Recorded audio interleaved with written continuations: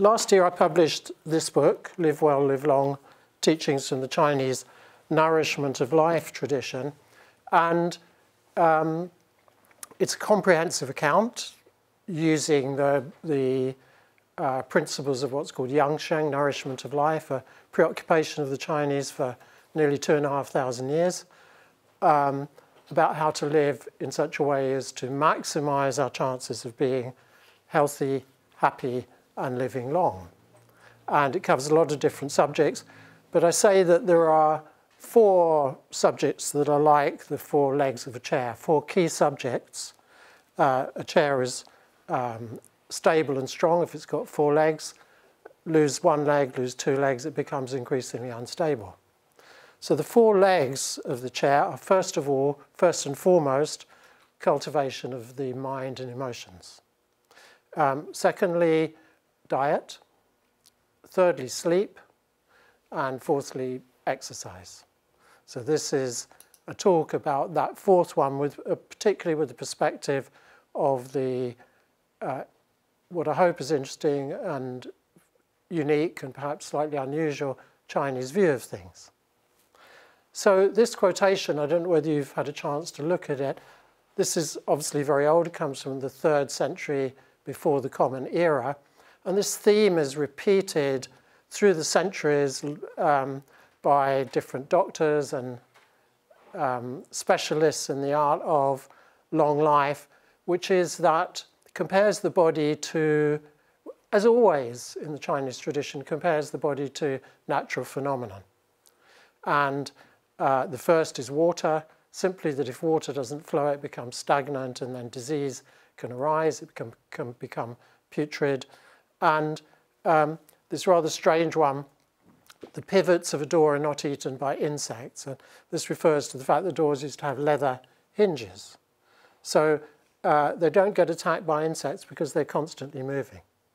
So there's this idea that, which I'll come back to, that the flow of qi in the body has to be free and continuous.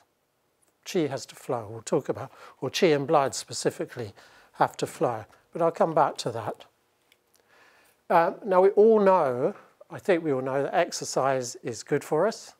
The government tells us so, so it must be true. This is the government's Start Active, Stay Active promotion. It used to go under the heading of 5 times a week. So it was, if you remember, their advice on diet was 5 a day. That was 5 portions of vegetables a day. And 5 times a week was exercise 5 times a week. So what this document tells us is that regular exercise helps prevent most of the serious non-infectious chronic diseases. It'll reduce the risk of cardiovascular disease, of obesity, of diabetes, of dementia, and of some cancers. And it will prolong life. It strengthens the body, strengthens bones and muscles, reduces the risk of arthritis, maintains mobility through into old age. And it has quite powerful effects on the mind and emotion. So regular exercise, for example, is considered to be as effective as medication for moderate depression, perhaps even severe depression, I don't remember, and also helps with anxiety, raises our self-esteem, we feel good about ourselves. So it has numerous benefits. And as I said, regular exercise lengthens our lives. Now the government's recommendation, if I remember correctly, is we should engage in 150 minutes of moderate exercise a week. So that's 30 minutes 5 times a day, or 15 minutes a day of vigorous exercise. And then moderate exercise is fairly aerobic. So moderate exercise is defined as exercise after which or during which you can talk but you can't sing. And vigorous exercises you can neither talk nor sing. So their emphasis is on various degrees of aerobic exercise, and they don't talk much about slower, quieter forms of exercise like yoga or Tai Chi or Qigong. It's interesting that 40% of men and women in the UK, 40% of men and 30% of women claim to meet these guidelines, but when they fitted movement monitors on their legs to find out if this was true or not, the actual figure was 6% of men and 4% of women. So,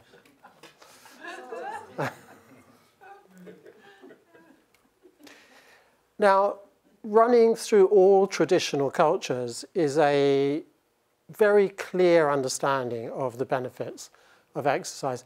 This is somebody I refer to again in this lecture 2 or 3 times, or in this presentation. This is Sun Simiao, a 7th century Chinese doctor who is so revered in the Chinese tradition that he's transmogrified into becoming what's called the god of medicine. He's so highly revered. He was a practitioner of the art of nourishing life. He lived to 103 years old. There are many wonderful things I would tell you about him if I had time, but we'll just see some of the pithy statements he made. This one, if people exercise their bodies, the 100 ills cannot arise. Going further back to Hippocrates, if we could give every individual the right amount of nourishment and exercise, not too little and not too much, we would have found the safest way to health. Another example, this is Maimonides, the great Jewish doctor of the 12th century. There is nothing that can substitute for body movement and physical exercise. Okay? And you probably know Bob Dylan. You don't need a weatherman to know which way the wind blows. But apparently you do, or they did. So this is Jerry Morris. When he died in 2009, the Financial Times said that he was the man who invented exercise. And apparently he invented it in 1953. Financial Times said he had inadvertently, mainly luck, stumbled on a great truth about health. Exercise helps you live longer. Okay? So what did he do that was so spectacular? And I have a massive respect for him. I'm not mocking him, just the Financial Times and the whole scientific and medical profession. Because what he did, he had the bright idea of sending his students out. The first thing he did, send them out to sit on buses and count the number of steps that bus conductors, remember them, ran up and down every day. And what he was interested in is comparing their health profiles to bus drivers who just sat there. And lo and behold, he discovered that bus conductors had much lower rates of cardiovascular disease and much lower rates of heart attack. And this was published in 1953 to enormous criticism. It was opposed very vigorously because it lacked biological plausibility and specificity. Biological plausibility means you have to know how something works for it to work. And because they didn't know how exercise worked, de facto it couldn't work. So that was the first thing. And then specificity, they were very keen on taking a single thing like a drug and looking for a very specific action on the body. But they soon discovered exercise benefited everything, and that didn't fit the model. So this was opposed by certain sections of the scientific community, only for a while, it's true. He then did a later study on postmen and women, comparing who walked a lot, comparing them to their colleagues who sat around in the office all day. So, movement versus exercise. This is where I'd like to start looking at exercise. Movement is natural, exercise is to varying degrees deliberate. If we think of our ancestors, we used to hunt, we used to walk around gathering. When agriculture was invented, we ploughed the fields, we pounded grain, we kneaded bread, chopped wood, washed clothes by hand. My old granny washed all the sheets and all the clothes in a copper, you know. We cleaned our homes without any electrical devices. We travelled by foot, and forget training in martial arts. That's a separate thing. Okay, and even then, on top of all that, we still found time to take pleasure in running and riding around on horses and wrestling and playing games and engaging in sports, and of course dancing, lots of tribal dancing. So we moved our body all the time, and this is the baseline of the human body. The human body has evolved for almost continuous movement. I hardly need to point out what happens today. It's perfectly possible, and we've all done it, and I fear some of us may still do it. You know, lie in bed all night, get up, sit down, have breakfast, go and sit in a car or sit on a train or a bus, go to an office, sit all day, come back, sit on the sofa watching television. That's very typical. So this is the first thing. In fact, the government, those government recommendations, as well as that 150 minutes of moderate exercise, says move as much as possible. It's funny, I found this, again, from the 3rd century BC, as they say, plus ça change. Going out, one uses a chariot. Returning home, one uses a sedan chair. People love these for the comfort they provide, but they should be called mechanisms that make one lame. So Sun Tzu Miao talked about movement. He said, the way of nurturing life consists of never sitting or lying down for a long time. Extended lying down damages the qi. Qi is a very difficult word to translate into English. It's usually translated as energy, which is not really an accurate translation, but nobody's really come up with a better one. It's actually very confusing in Chinese as well. That's part of the problem. If you look in a dictionary, there's about 150 possible definitions of qi. So extended lying down damages the qi, but let's say that damages the energy. It makes us weak and feeble. Extended sitting damages the flesh. What that means is makes you fat. Sit down too much. Interestingly, of course, he also warned against standing too much. So nothing too extreme, everything balanced.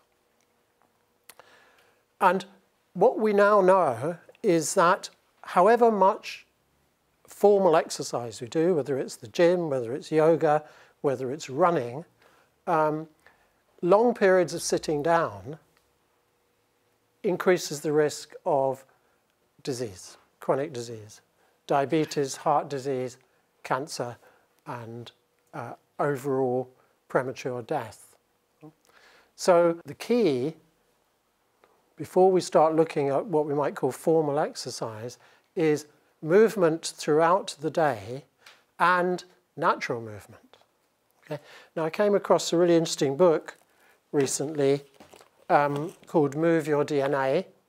This is basically, you could call it a book about paleo movement. You know, paleo, you know, everybody's crazy about the paleo diet, which I don't personally sign up to. But paleo movement makes a lot more sense because it basically points out that these bodies we have evolved over hundreds of thousands of years from ancestors who constantly moved. Very small children, they didn't have great big obstructive nappies on, so they squatted and they moved around, they played in the dirt, they wrestled. When they got a bit older, they went out, they ran, they climbed trees, they threw spears. The body is constantly moving. She talks about range of movement and loading the body in different ways. And lots of the exercise we do, even the good stuff, even the yoga and the qigong, the tai chi, loads the body in predictable ways. It kind of actually limits. If you think about a yoga practice or a qigong or a tai chi practice, however great the range of movement is, and it's much greater than sitting on a rowing machine or on a linear bicycle or even linear running, yeah? That range of movement is still a lot less than natural movement. Yeah?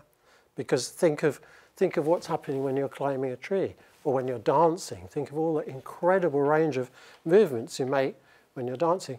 And one thing she discusses, because she's really into feet and legs, is that when we walk barefoot over rough ground, the 33 bones in the leg have the possibility to interact with each other in something like 10 billion different ways. And of course, every different adjustment of the bones in the feet will ripple through the body and cause adjustments in the body.